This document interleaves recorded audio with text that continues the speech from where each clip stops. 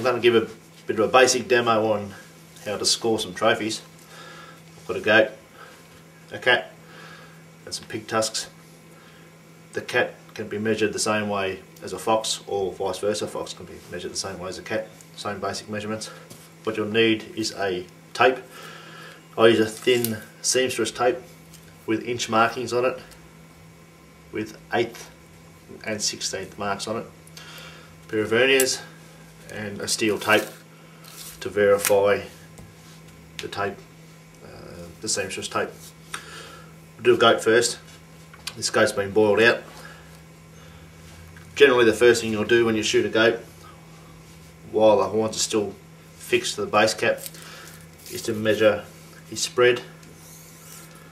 And we'll measure from the outside tip to the outside tip,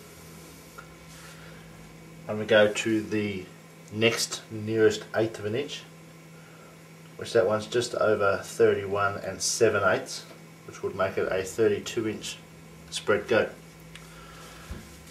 That's your spread, 32 inches. The next thing you'll do,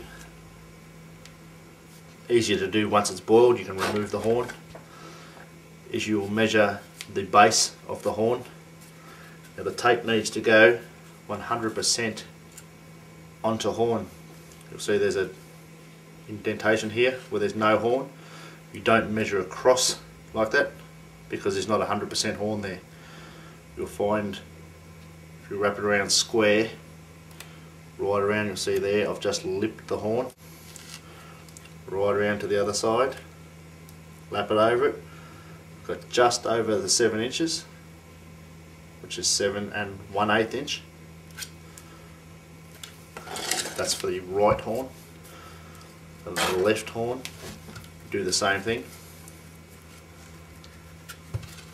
Come around square, make sure the tape is 100%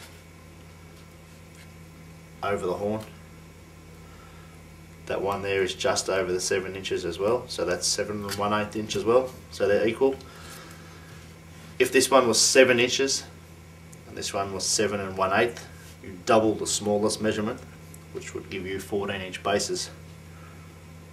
This being the case is 14 2/8 plus the 32 is 46 2/8.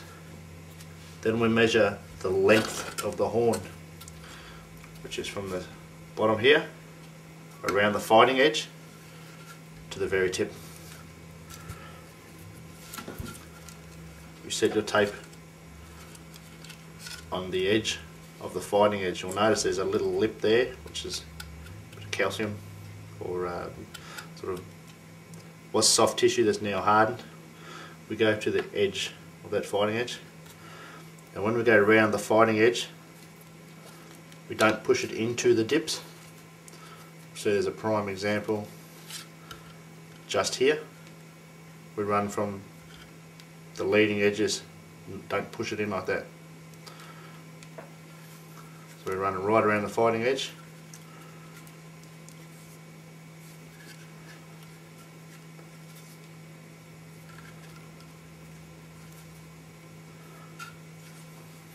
It is easy once the horns are boiled off like this, because you can rotate the horns. You'll see that it is 26 and just over the 2/8, so that makes it 26 3/8 for the left horn.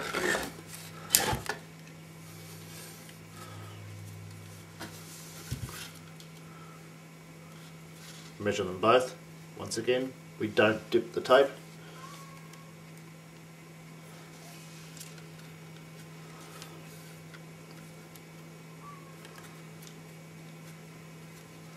Here's another good example.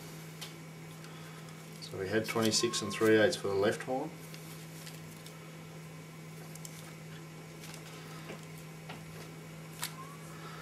We have 26 4/8.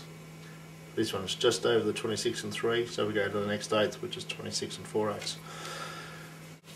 So with all these measurements, we can add them up. We double the smallest measurement. The spread, there's only one measurement, so it's our 32 inches. Our bases are the same, so we can just double that same measurement, and we double the smallest measurement on the length of the horn, because we can't double the longest measurement because there's something missing. The trophy's basically, it's got to be equal, so you can't double something that isn't there, but you can double the smallest measurement. So when we add all these up together, it comes up with a 99 Douglas point goat, which is quite a representative goat.